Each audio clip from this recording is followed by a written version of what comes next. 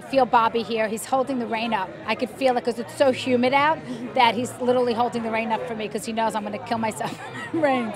We were supposed to have a tent, and the tent company bailed on us at the last minute. Yeah, don't ask. Oh, yeah, we always tent it because we never know. So we got lucky. I miss him. Of course I miss him. I miss him. But we knew this day would come, and he always said to me, one more, that's it.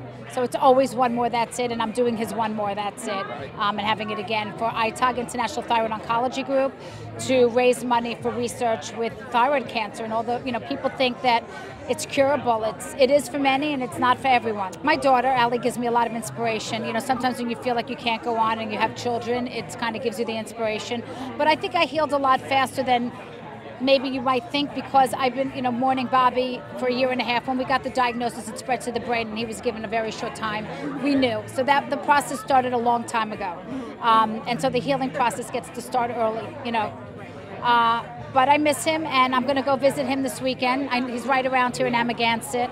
And but I'm happy, I'm happy that I could do this for him. I'm happy that I knew him. I loved him. He was the love of my life. Who knows what's next? I'm not, I'm in like, yes. Like. I'm in like. Is he here today? He is here today. He's walking. How could he not be here today? He didn't know Bobby. There's all kinds of rumors that aren't true. He didn't know Bobby. I know him through tennis, and I know him just socially. He's I know. And he was, after it was all, everything, I was playing tennis a lot, and he played tennis with me. He's much better than I am. So you always want to play up, never want to play down.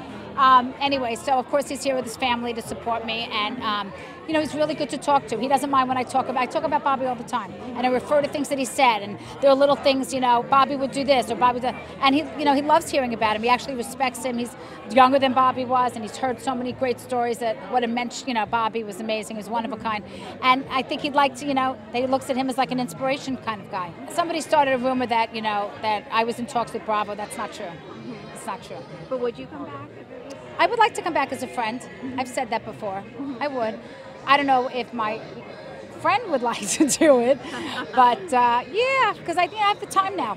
I couldn't do it for many years because of Bobby, and I was taking care of him. But now I have the time, and I think Luann needs me.